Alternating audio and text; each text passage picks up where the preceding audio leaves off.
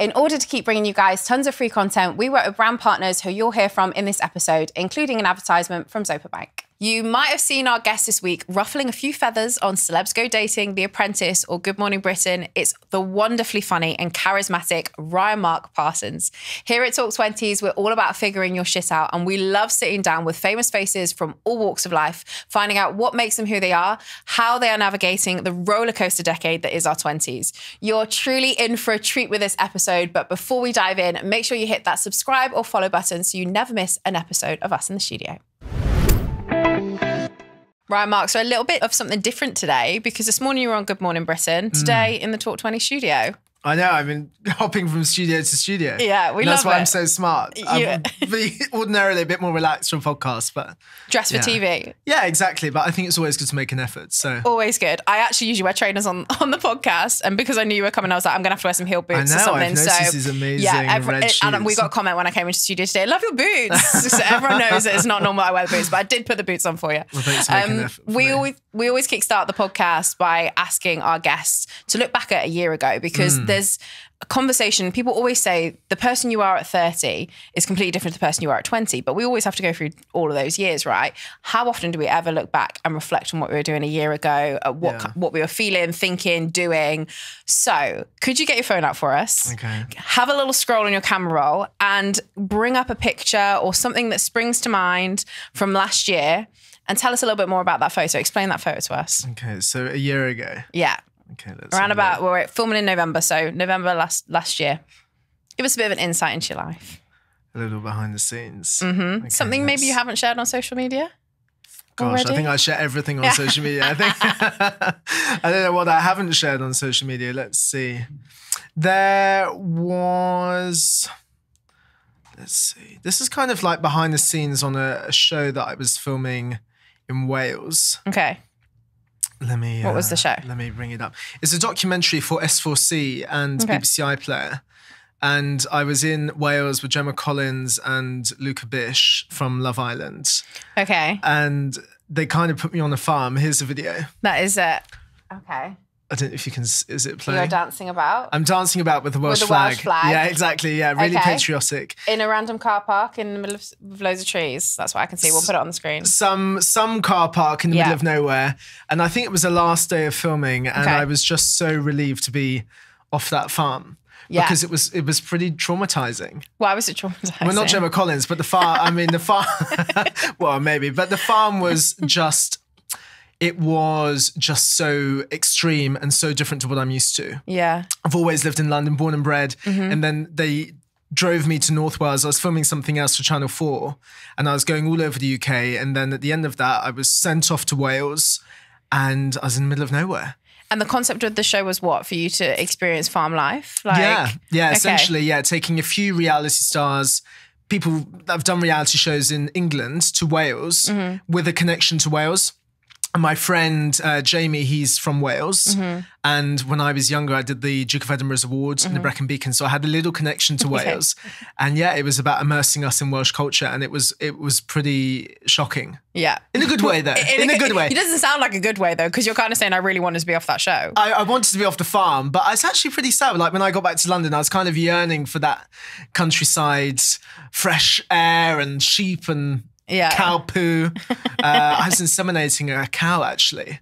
Really? Yeah. So, you know, those long gloves you might have seen a farmer wear. Yeah. I had to then stick my... No. Yeah, I don't want to be too graphic. I don't know if this is after the watershed or not. But so you stuck your hand up a cow's, like, butt? Yeah. All for Did TV. they get pregnant? Did it work? I think so. I hope so. So there's a little cow running around in a field right now. It was birthed by you, technically, or impregnated by you. It was impregnated by me. Yeah, I think I'm the reason. Maybe rephrase that. Yeah, I don't endorse any of that behaviour. But yeah, let's rewind on that. But yeah, okay. So that's like, so that kind of gives us an insight into your life, like, because it's been pretty crazy. Like, not many people get invited to go to farms and film crazy TV shows and do all of these kind of things. You've had quite the experience for a 20. Sorry. You're still laughing at you impregnating a cow. Yeah. Too funny. But you've had quite the experience of, you know, so many different things that you've done and stuff like that on TV. Like, what is that an insight into your life? I guess so. It's a very extreme version of my life. I mean, it's not like that every day. Yeah. I wish it would be like that every day because it is so fun. And I'm really grateful to get these opportunities, and really off the back of The Apprentice that I did a few years ago when I was 18, 19. So I love what I do now. It's definitely a passion that I discovered kind of organically after doing The Apprentice. Yeah. And I realized this is what I should be doing. And speaking to friends similar age, I'm 23 now. They've just left university. They might have done a master's or whatever. A lot of them are still discovering what they want to do, which I think is absolutely fine. But I feel kind of blessed that through these experiences that have just appeared and have happened in my life, that I've been able to work out what I actually enjoy. And the bonus is I get paid for it. So it's just kind of a win-win. So yeah. I'm grateful. Not many people go into kind of the world of media and TV. Like, what excited you about that? Did you feel growing up that was something that you were going to end up in doing, like for a job? I know you said it came about quite organically, but yeah. When I was younger, I always used to act, so I loved performing to an audience. And I guess what I do now is a part of that. Instead of seeing the audience, I perform to an audience at home, and I get all of the feedback on Twitter and on my Instagram requests and all of the lovely messages I receive from the trolls all over the UK. I mean, it's I guess it's something that I always thought I could then see myself doing and have ended up doing. And did I forecast exactly what I'm doing now? Not necessarily, but I think it makes sense. Yeah. When I think back to what I was doing when I was younger, definitely I can see why I do this stuff now. And the Ryan Mark that we see on TV, is that the person that is the day-to-day? Like, is that like really you? Because I think that's what we find often when we scratch beneath the surface of reality TV stars or TV personalities, that their lives, they put on a bit of a show, or like, what is the reality for you? Yeah, I mean, I haven't really said this before. So the name Ryan-Mark, and that's something that became a bit of a thing when I did Celebs Go Dating last year. Rob Beckett. Yeah, like he completely, Rob Beckett rinsed me for that. Became Dashatron, Slapdash, all kinds of dash, whatever. Yeah. That came about because of The Apprentice, and there was someone else with a similar sounding name, and they had to distinguish me. So they called me Ryan-Mark. It's actually my name, but they can join the name. And I kind of adopted it after The Apprentice. Yeah. And then it kind of became a bit of a persona. So when I do TV shows, I kind of use this as a glaze to kind of be really audacious and to say people from Brighton stink and all kinds of like really controversial things, because I do it always with an essence of comedy. I never really want to upset anyone. I like stirring the pot, and I like being naughty and the pantomime villain, but I feel like I can do that more easily with this Ryan-Mark character. But Ryan, day to day, what all of my friends call me, is just someone that likes to go to Soho House and have a few picantes. Yeah. That's it. You know, I just like to chill out. I don't want the drama. Yeah. I save that for the cameras. Yeah.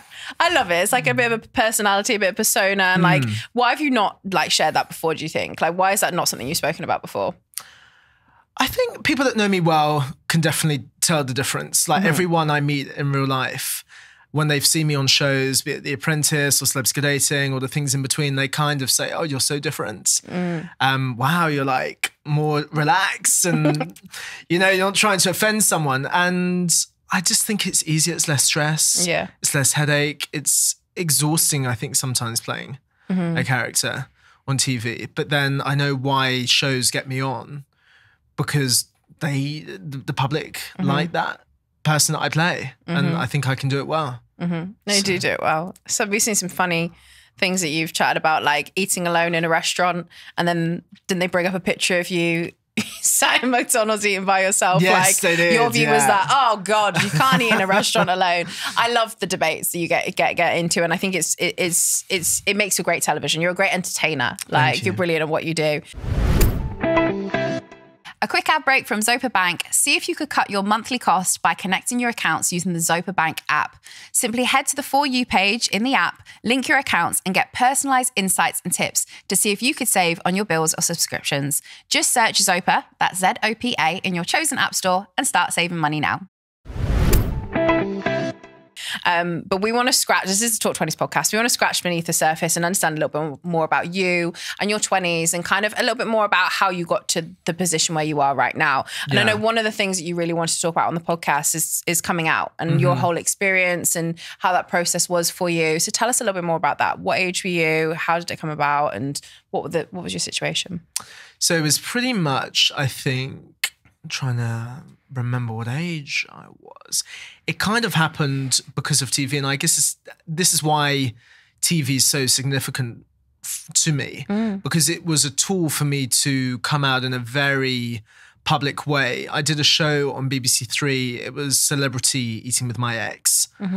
And the format in a nutshell is that they bring an ex they got my ex back, and we went to a hotel in London and we kind of sit down and talk about what happened in the relationship. But prior to that, I hadn't really had any kind of discussion with my family about my sexuality. So that was the first time it was broadcast, and it was done in a very public way. It was televised, and I think they watched it on BBC iPlayer, and they were able to see for the first time. So yeah, that's why I guess TV's always had a very special place in my heart, because I used it really to become more of myself and to express myself in a really authentic way. But yeah. That's so interesting. I must have been 20 or something. Wow. And so your parents, what were their reactions? Like obviously you said, I'm doing this show, and did you give them much context, or did you just get them to kind of tune in? Yeah, I mean, I didn't tell them about it. It was my manager that sorted it out, and I found out about the show and I agreed to it. I thought it was a bit of a weird concept, but I thought, why not? And yeah, they kind of just watched it for the first time. I didn't brief them on it. I didn't really speak to them about it after. Okay. There was no kind of discussion about it. I think it's because my family are very traditional, very religious, Roman Catholic background. Half of my family are from Ireland as well, and heavily religious. So I just feel like it was such a taboo thing to discuss. I didn't actually feel comfortable, talking about it really. I just wanted to be as bold as possible and to go on the show and to just be myself in every way imaginable, which I was, and for them to see it when they wanted to see it, and for me not to talk about it. Okay. And have you spoken about it since? No. I mean, there have been, when I did Celebs Go Dating last year, the premise of that show, of course, going on dates. So again, that was very conspicuous. The press were reporting on different things. And I think family from Ireland were then speaking to the press. So I was then seeing all of these stories come out in the tabloids, the online tabloids, about what they're thinking, but we never, ever had direct communication. So all of the thoughts and discussions and feelings that everyone has in the family, I've seen through the press. And I haven't actually had any direct dialogue with anyone, to be honest. That must be hard for you. Yeah, I guess it is. I don't know. I kind of like it and I kind of don't. It would be ideal, obviously, to have an open chat and conversation about these things without the judgment. But it saves me from being in a situation where I feel judged or I'm being made to feel a certain way, because I can understand how they feel without having to speak to them. So I kind of see it as a blessing in disguise as well. But yeah, ideally it would be nice to have direct communication, but it's not that way. I'm sure for many people that, not every family is going to understand, their own situations and coming out and things like that. And so I think for many people, a lot of listeners might be thinking, it's something that I want to be able to speak to my family about, but I just don't know how it will be received or what they will think. So I think hearing your story will be quite an interesting angle, because it's such a unique way of kind of showcasing who you are to the world. It's a very public way. Yeah. Do you think you ever will chat to your family about it, or?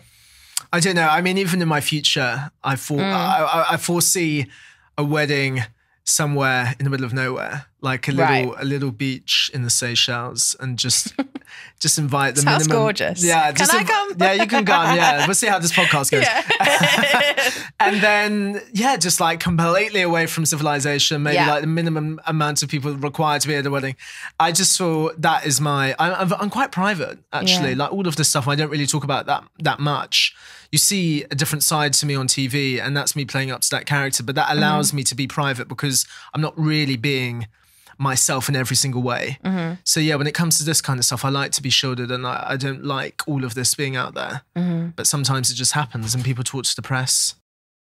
Can't do anything about that. So how are your family about everything else that you do online? Like, did they kind of expect that for you as well? Like, you know, there's so many shows that you've done. Like, what did they think when you weren't on The Apprentice? Like, I think they're embarrassed by all of it, really. Really? Yeah, especially the debates. So I do a lot of debates on Good Morning Britain, and they tend to be really controversial. I think the last debate that really went viral, got millions of views, was when I said that people that eat alone are losers. And yeah, I think when they see... I think when they see stuff like that, they're like, oh my gosh. Because they come from like very traditional backgrounds, very traditional jobs in finance, and everything I do is just so alien and peculiar to them. And there's like no rationalizing what I get up to.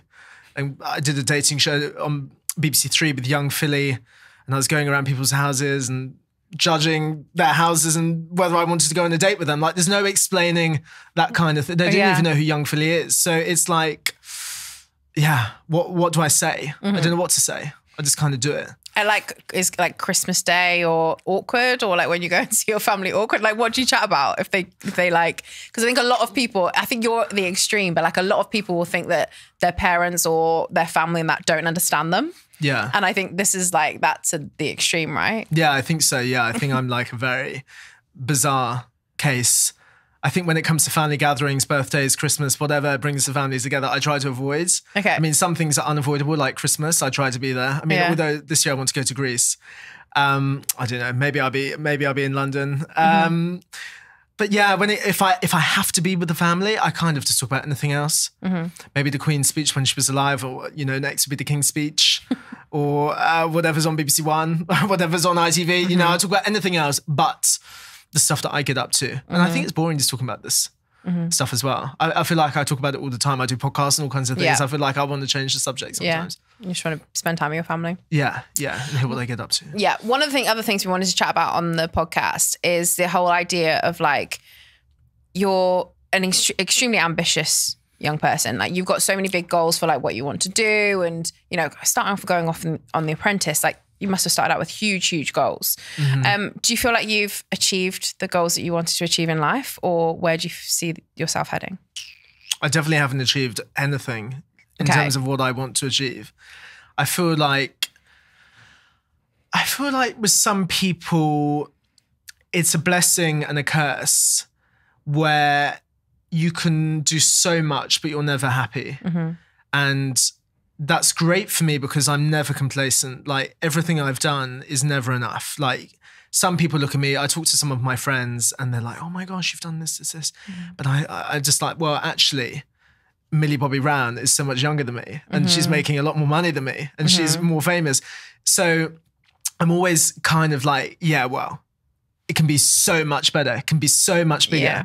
And therefore I'm never, ever, ever happy. And I think that's the sad thing, because you don't get to enjoy the things you do because you're constantly comparing.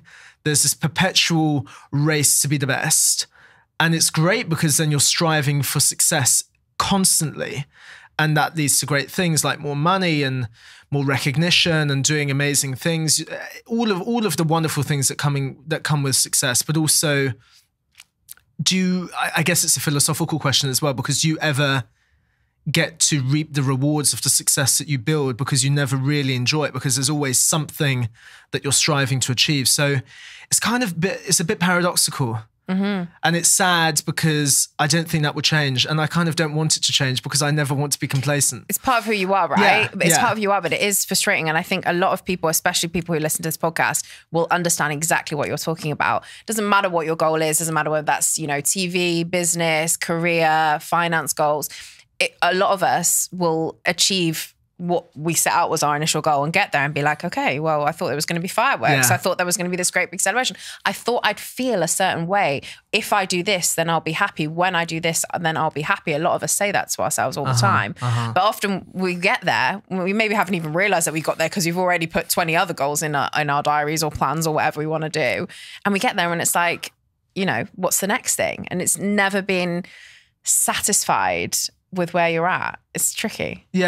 Yeah, exactly that. I think you really hit the nail on the head in terms of how I feel.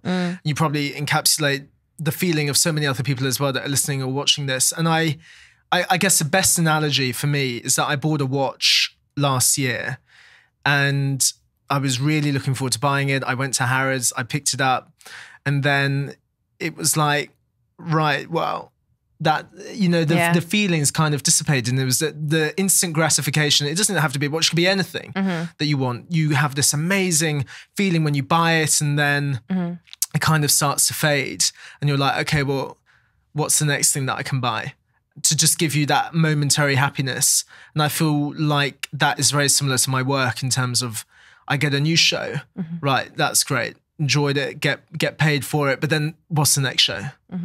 So then do you really enjoy anything? Our generation don't watch the news, we don't read newspapers, and we don't listen to the radio. We consume things differently. We get fed information all the time, but only in bits and pieces, never the full story. And who knows what's accurate? But there's so many important matters going on in the world that we never want to be uninformed or ignorant. I recently subscribed to The Knowledge, a free daily newsletter that takes just 5 minutes to read and helps me make sense of the news. Their team of editors read hundreds of trusted media sources from around the world, so I don't have to question the accuracy of where I get my news. The team and I love it, and we wanted to share that with you guys in case you were feeling the same way as us. It's completely free, and you can sign up at www.theknowledge.com/talk20s. It's such a deep philosophical question. It is a very deep question. Look at us getting very deep. But I think it needs to be talked about because so often in life, like, you know, and all the way when we go through school and stuff, we're told like, if you get this career, then you'll be happy. If you do this, then you'll be happy. If you do this and that. And I think it's really hard because happiness doesn't really just come out of achieving goals. And I think a lot of us attribute us to buying a watch or achieving this in our career and thinking like, that means that I'll be happy. But like, actually, I don't think it's that at all. Like, is there moments in your life where you feel make you happier than others, like apart from purchasing a watch? When I'm truly happy, I would say it's when I'm traveling. Okay. When I'm on holiday and I'm actually away from London. As much as I love London, I was born there, I've always lived there, it has a place in my heart. I like being away from London. So I guess I like being away from the FOMO. That's a big thing I battle with. I can't ever sit at home knowing that someone's at the club. It's a Saturday. I know there's work to be done or whatever, but I have to be there. I have to see it. I want to kind of, even if I'm there for 5 minutes, I just want to see what's going on. And I think there's that constant urge to like satiate my curiosity. So when I'm traveling, I love Greece. Greece, I go every year to, and I feel so zen. I feel so at peace. I'm just by the beach or I'm on a boat and I'm just like completely away and divorced from reality, even for like 2 weeks or a month.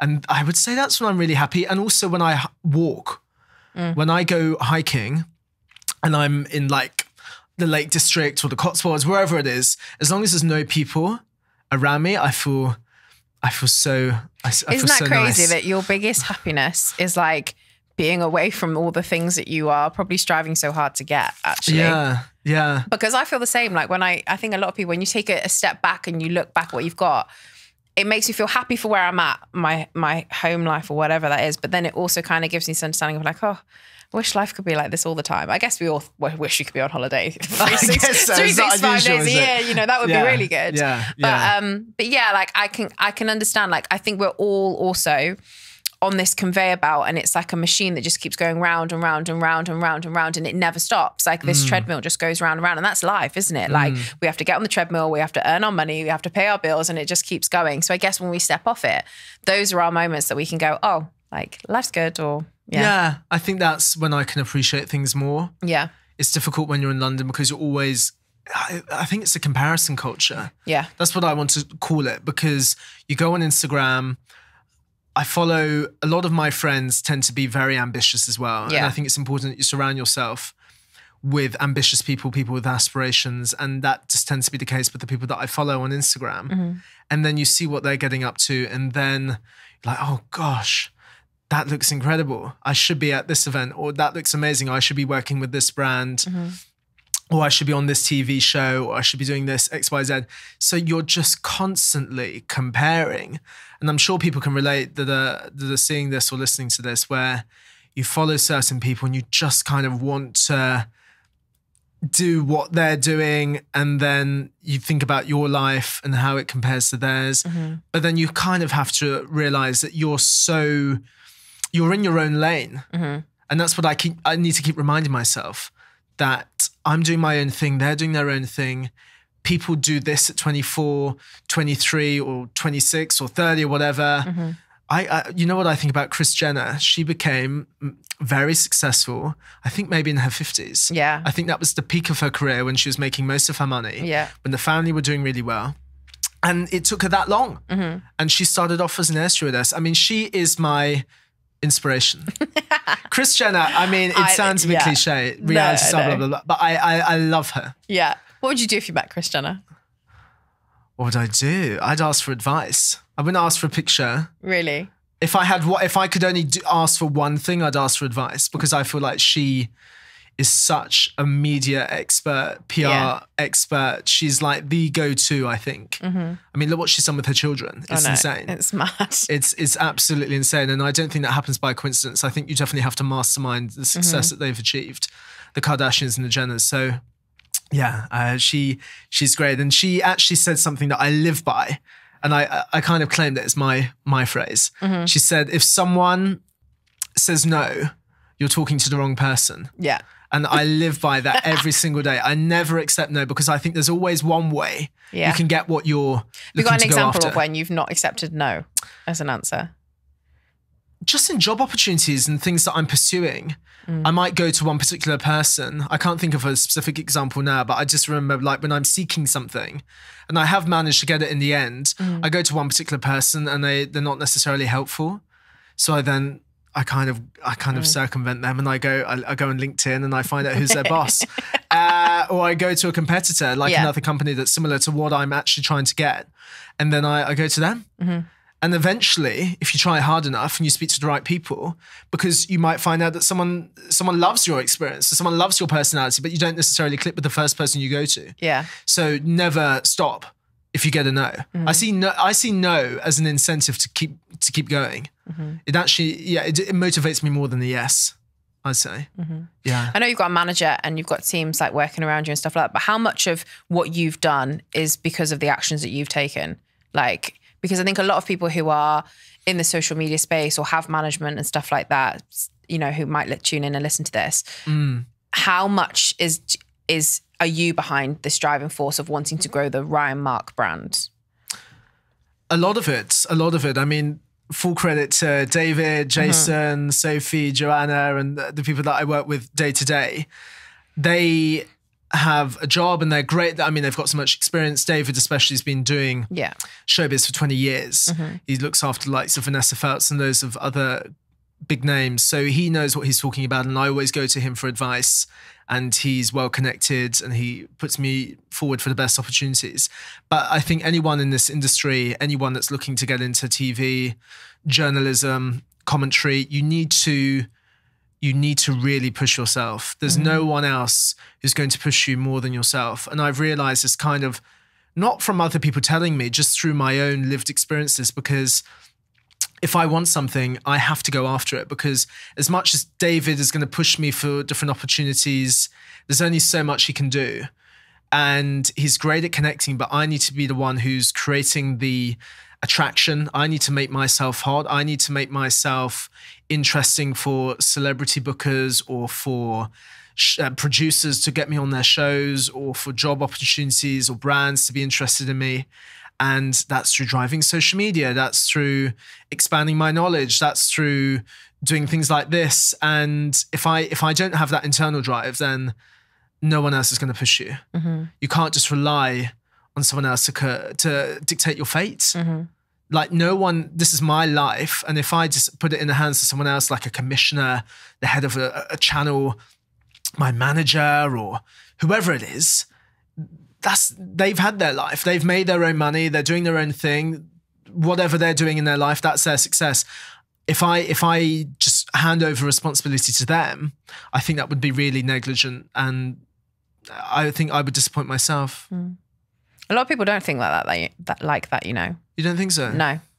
I think a lot of people feel like a reassurance, like, oh, I've got a manager now, they'll do the hard work for me. You're one of the very few, like I know we obviously spoke with management and stuff like that, but we know that like the want to come on the show, to come on Talk 20s came from you originally. It wasn't a suggestion from your manager. It was kind of something you'd seen someone else on the show and you were like, I think I'd really like to go on that podcast. And so I know from speaking to you that we obviously so many different guests that will come on the podcast and often it's either us reaching out to them or their management suggesting to them like this should be a show that you should go on. Yeah. So I think you're unique in that. No, I appreciate that and recognizing that. I think I watched the podcast and I loved it. So in my head, how I rationalize it is I want to do the podcast. I want to talk about my experiences. I want a bit of therapy for free. And I also want to maybe inspire people tuning in. So my thinking is, well, I'm going to reach out. What's the worst that can happen? I think my best advice for anyone, and again, this is like my guiding mantra every single day, is the worst someone can say to you is no. Why am I scared of a rejection? Is it embarrassing? Maybe. Are they going to judge me for being desperate, or would they enjoy rejecting me? Are they going to get some kind of gratification out of saying no? Maybe they will. Maybe there's some sadistic people out there that would enjoy saying no. Maybe they don't like me. I accept that I'm contentious. So maybe people will actually take pleasure out of saying no to me. But if they say no, that's fine. I'll move on. And it goes back to what Kris Jenner says. If someone says no, you're talking to the wrong person. So if you said no, I'll go to another podcast. Yeah. You know what I mean? Yeah. And I'd find the opportunities to talk about what I'm talking about now. But this is the reason I reached out, because I think this is the best platform to reach the audience that I want to reach. And I think you do an amazing job at presenting. You've had amazing guests. So that's why I went after this opportunity. But I think what I would say to everyone is never be scared of a rejection and just go for it. And just no is not the worst thing in the world. And I mainly, you know, I get yeses a lot. Yeah. But then I think you must do, because of like, you know, I think also the involvement that you have in kind of pursuing your dreams, like you can tell that like, this is the goal that I want to do, and I go out and do it. Like, yeah. And sometimes I'm surprised. Like I'm not pessimistic, but sometimes I go after something, think it might be a no, but then, you know, they surprise me with a yes. And it's even more fulfilling because you're surprised yourself. So yeah, that's what I would say. Let's talk about some of those no's then, because a lot of people will consider like getting a no as a failure, right? But we know from talking to so many people on the podcast that failure can actually be a good thing. It can probably send you off in another direction, find your other person who's going to say yes when the other people say no. For you, is there an example that you've got where you felt like something was a quote unquote failure, but actually it was something that you learned something from it, you found a new opportunity through it? Have you got an example you can share with our audience? I'd say the biggest and maybe most known example of me failing in front of millions of people was on The Apprentice, because I got fired. I didn't win the show. So I guess categorically that is a failure. I failed The Apprentice. I didn't get the investment. I didn't become a partner with Lord Sugar. So I failed. And it was very public. I think 7 million people tuned into that episode. It was week 8 and I avoided being project manager for so many weeks. And then Lord Sugar, he said, you and this other person have to be project manager. And it was the worst kind of task. I thought, gosh, of all tasks, and I have to do this one. And it was me looking after a team of, I'd say the average age was about 35 and I was 19. Yeah. So I was like, gosh, this is a challenge. And it was on a train, and it was a corporate away day, and I had to deliver this experience on an Orient, like it was like the Orient Express. Yeah. And I had to provide food and experiences and entertainment. There were so many moving parts. It was incredibly difficult. And I lost by the smallest of margins, but I still lost. It was like £5 difference between winning and losing. At this point, you'd want to just get out your wallet and be like, I'll give you exactly. the £5. I'll bribe Lord Sugar. I mean, he doesn't need the money, but I mean, I was just like, oh, for crying out loud. Yeah. But that was, I recognise now, and I recognised at the time, I messed up. I didn't ask for the allergies. I didn't ask for the food intolerances. Yeah. And then I got, and people were requesting refunds because they couldn't eat the food. So yeah, when I look back on that, that was a massive failure. But also I didn't get the money. I didn't start the business that I went on the show with. But what that failure allowed me to do was to realize that I was able to pivot my career into something else in the media because of The Apprentice. And although I didn't win and I didn't start that business 50-50 with Lord Sugar, I was able to then create my own kind of success off the back of the show. So what I would say is that failure doesn't always mean that you can't get to where you want to go.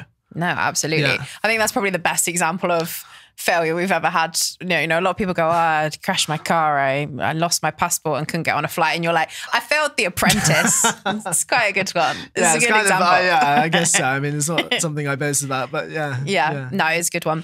The other thing we like to talk on the podcast is that no matter, you know, and you've been very candid with us on the sofa, but like no matter the person that's sat on the sofa, whatever they're an expert in, whether they're a TV personality, whether they're an expert in all different kind of areas, that everyone in their 20s, no one is the finished product. We are all working on being like the best person we can be and improving ourselves. For you, what's one area of your life that you're like, that is so bad, I've got to improve it? One area of my life. I feel like I'm very independent and I feel like I don't need anyone to kind of, not to help me, but I feel like I don't need anyone to support me emotionally. Maybe a bit of a lone wolf. And I think that doesn't always help. Maybe I come across a bit frosty initially, but I'm actually... Very nice, I'm guys. very lovely. I mean, I didn't pay you to say that. Yeah. So yeah, I think maybe that's something I should work on because I kind of, maybe a bit tunnel vision. And I'm like, I can do this myself. I don't need anyone to help. I don't need any collaboration. I don't need a partner. Yeah, I was going to say, you're talking about romantically or you're talking about like family or platonic friends? Like what are you talking about in this context? Probably professionally, platonically with friends, also romantically as well. I'm kind of like in all of those facets. I feel like I have this lonely mentality. Not that I'm lonely, that I feel like I can do things alone. So I think that's one thing I'd like to work on and maybe bring that barrier down maybe sooner. I went to a dinner party over the weekend and I don't know, I was like, when I'm kind of like, it takes a bit to warm me up. Okay. I don't know how I could compare it to. I was going to think of like a food example. I don't know if you know that. It takes a bit to, I don't know, like a jacket potato? Maybe like a boiled egg or something. Okay. Would that work? A boiled egg, yeah. Well, kind of, no, but like the reverse. Like instead of soft initially, like runny. Yeah. You're hard initially. Like a jacket potato. Well, okay, yeah. Because jacket potatoes are hard and then they put them in the oven. Have you ever had a jacket potato? I think I have. Okay. I think I have maybe. I think so. They're hard when you begin with and they get squishy at the end. I don't eat a lot of jacket potatoes myself, but I looked at you going, what the heck is a jacket potato? Yeah, so like, yeah. Well, I think, maybe a potato. Yeah, potato. Yeah, so a potato. Hard and then becomes soft. Yeah. I mean, that sounds maybe slightly sexualized, but nothing, just, it takes a bit to break me down. Yeah. So okay. That's what I would work on. Let's take a quick pause for a second. If you're an OG listener of the podcast, you'll know I haven't always had the easiest ride with my mental health in my 20s. Our newest paid partner, BetterHelp, which gives you access to online therapists, is something that's helped me immensely. With BetterHelp, you can have your therapy sessions as a phone call, a video chat, or even via messaging if you prefer that. Whatever is the most comfortable version of therapy for you. To get started, you fill out a questionnaire to help assess your specific needs, and then you'll get matched with a therapist, in most cases within 48 hours or less. You'll then be able to schedule therapy sessions at a time that's convenient for you. Click the link in the description or visit betterhelp.com/talk20s, and that link will also get you 10% off your first month too. Yeah, opening up more. I think you've kind of done that with this podcast. And this is obviously, you must know that that's an area that you want to work on, because obviously that's why you came onto the podcast, because this isn't anything like you've done before. You're usually doing comedy or reality TV and stuff like that, or debates and stuff. So yeah. I think you're well on your way to doing that. We always end this podcast by asking the same question to every single one of our guests. And it's if you could look back at 20-year-old Ryan Mark and give him just one piece of advice that would see you through your 20s, what would you want to say? I would say to a 20-year-old version of me to just enjoy the moments more, live in the moments. That sounds really... It's kind of going back to what we were talking about. Cringe all you like. It's good to be cringy sometimes. Yeah, I mean, I'm not really I don't know. Does it sound something? I would just say, just embrace all of the opportunities, but just kind of feel like you feel in the moment. Yeah, be present. Yeah, be present because I don't think I was all the time, and that isn't good. I think it can be to my detriment. So I think to just live for the moment. That's what I would say. I love that. I often look back on times and I'm like, that was such a happy time. But then I was like, did I at the time think it was a happy time? Yeah. Because I was like, I just compare it all the time. So I think you're right. Being in the moment, being present, loving the life that you are living right now instead of focusing too much on what's ahead. Just to breathe, relax, laugh, have fun, c'est la vie. Absolutely. So I'm going to ask you this question now. What's next for you? Even though you said be present, have you got anything exciting things coming up that we should be aware of? There's always things I'm working on in the pipeline. I've just launched a podcast that's very much in production. So I'm just getting all of my guests lined up, and it's difficult because my focus is going to be on reality stars, and a lot of them are divas. A lot of them want X, Y, Z. So and they're very busy as well, doing all kinds of things. So I'm working on that. And I'm working on a documentary as well about coming out. So I'm going to see where that takes me into the new year. And there's lots of exciting shows that have been commissioned. So I'm hoping you might see me on one of those. And just striving for the next thing. I know where I want to end up. So it's all about all of these little baby steps towards that. And each little thing helps, I think. So. Well, thank you so much for sharing your story with us today. I absolutely love chatting to you. And that's all we've got time for today. Thank you so much for tuning in to the Talk 20s podcast this year. We have absolutely loved chatting to so many different guests. We're going to be back in the new year with a brand new season of Talk 20s. Stay tuned. Make sure you're following. Leave us a 5-star review and we'll see you in the new year.